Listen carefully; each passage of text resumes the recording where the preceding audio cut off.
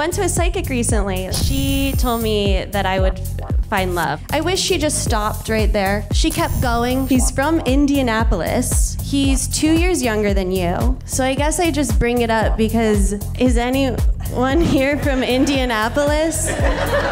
My name is Hormoz. That's the first joke. I didn't even come up with it, my mom did. Growing up, you get made fun of with a name like Hormoz. How would you guys make fun of somebody named Hormoz? Hormoz. There's my childhood bully right there. When you grow up wearing glasses, you get bullied. I gotta watch movies, see what it's like as an adult wearing glasses. I watched all these rom-coms, and there's always one character with glasses. 90% of the movie is trying to get them to take their glasses off.